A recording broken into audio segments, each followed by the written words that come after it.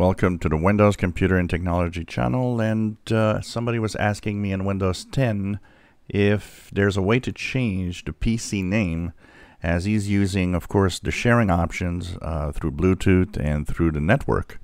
But he finds it kind of complex when you have a name like, for example, the one you see here, desktop, with a bunch of characters or letters. And that is, of course, a random name that will be actually done by Windows. So when you install Windows for the first time and don't specify anything, this is a randomly generated name. And of course, it doesn't say much because you're not really sure what computer, especially if you have, like I do, several computers. It's kind of difficult to know what is what on a network or on sharing files when it just has a weird name like this. So you can actually change that name, and that will, of course, impact two things. First of all, know that the name's going to be changed. So any link that you've done, any remote desktop that you've done, anything that is specific to the name of the computer will need to be actually changed.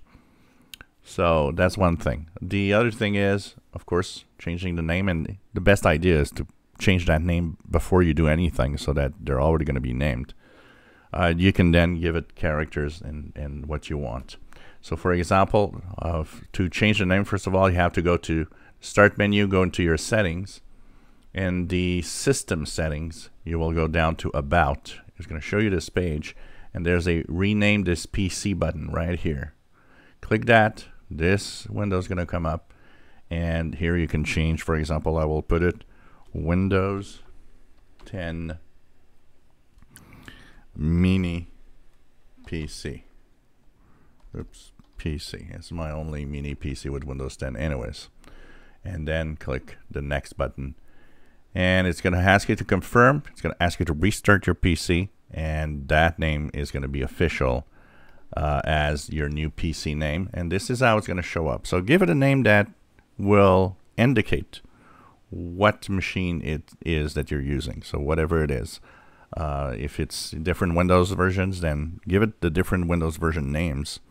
Or if it's the same version of Windows, well, simply identify them as, I don't know, the office PC or the living room PC or kitchen PC or whatever. A way that it's easy for you to understand which is which. If you enjoy my videos, please subscribe, give us a thumbs up. Thank you for watching.